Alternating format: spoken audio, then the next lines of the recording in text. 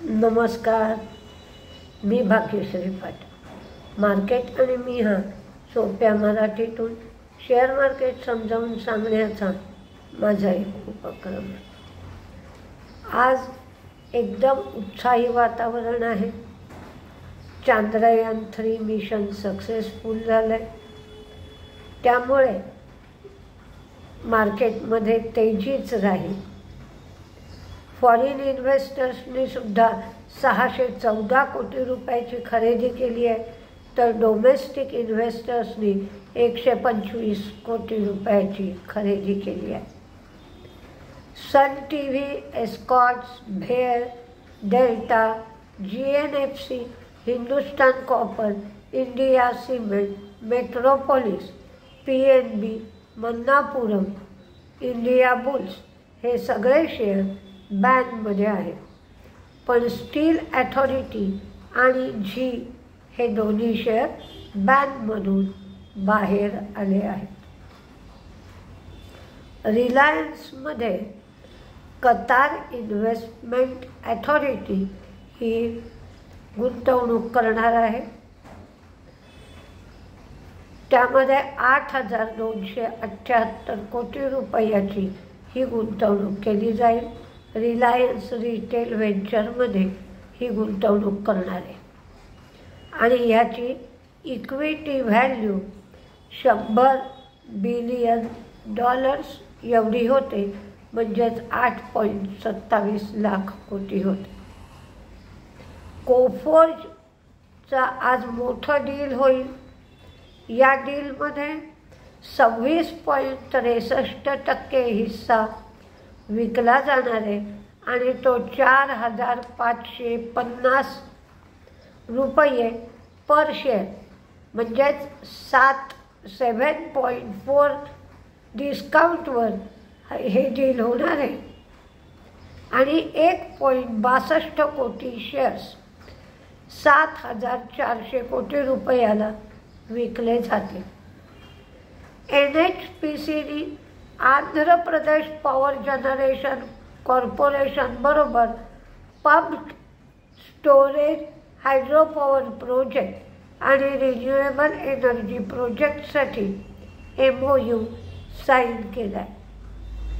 व्हॅस्कॉन engineers यांना Bihar medical services आणि infra corporation बरोबर लोहिया मेडिकल कॉलेज आणि हॉस्पिटल इथे 605 कोटीमध्ये बांधण्यासाठी LOA मिळाले.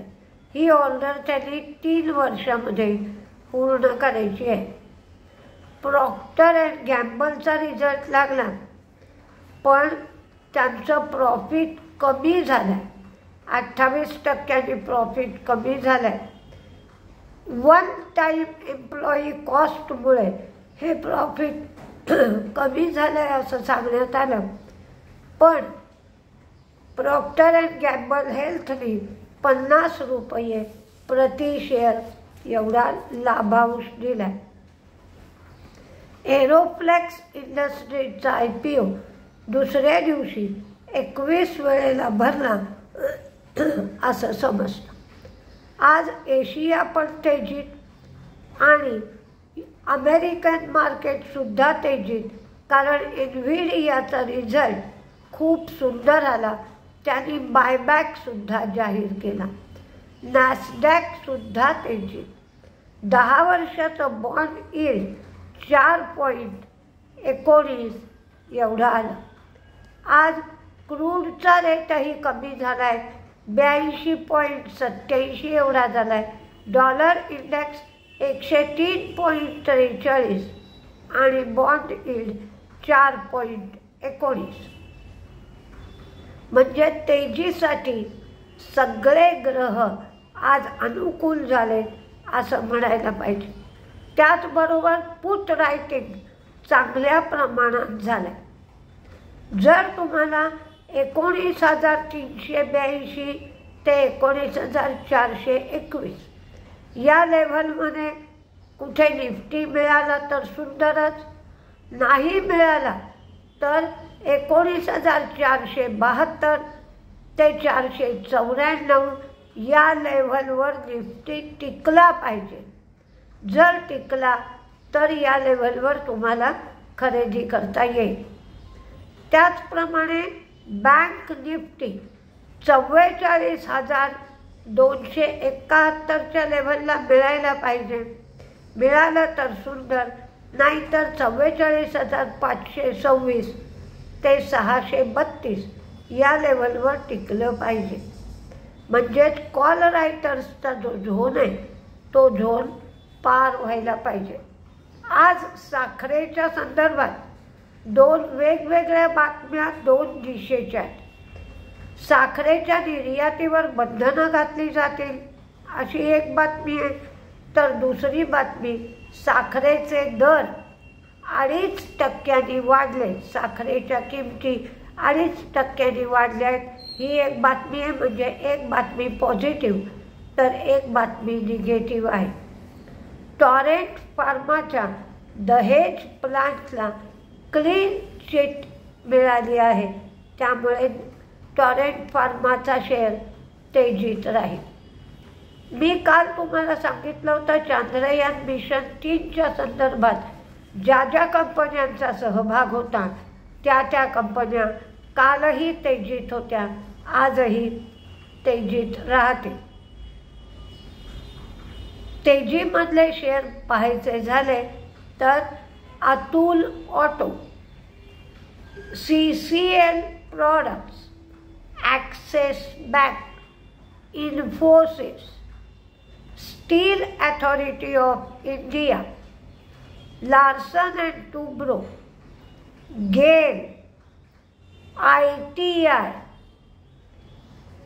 टाटा एलेक्सी, मिधानी, मिश्र धातू निगम, पारस डिफेन्स, वालचंद नगर, M-Tar, BEL, सेंटम, CENTUM, भेल, NHPC, Indian hotel, HCL, torrent pharma, सन pharma, Snowman logistics, व्हॅस्कॉन, data pattern, cements, union bank, GMR, gateway डिस्ट्री park, साकर, PCBL आणि IKIO, आयको याचा नवीन लिस्टिंग झालंय, पण काल हा शेअर तेजीत होता, त्यामुळे लक्ष द्यायला हरकत नाही.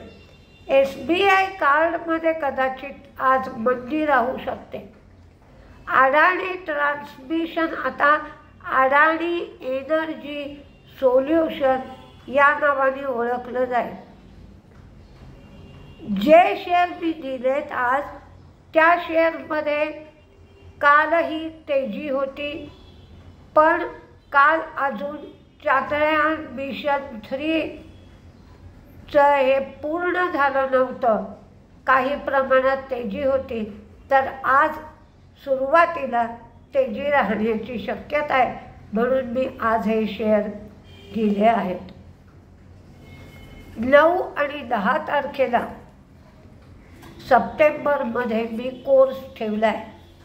हा कोर्स ठाण्याला असेल, सकाळी 9 ते 12, दुपारी 1 ते 4 असा शनिवारी आणि तसाच रविवारी असेल.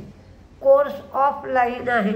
ज्याला कोणाला ॲडमिशन घ्यायची असेल त्यांच्यासाठी मोबाईल नंबर 9699615507, 9699615507 या नंबरवर कोर्सच्या संबंधात तुम्ही चौकशी करू शकता.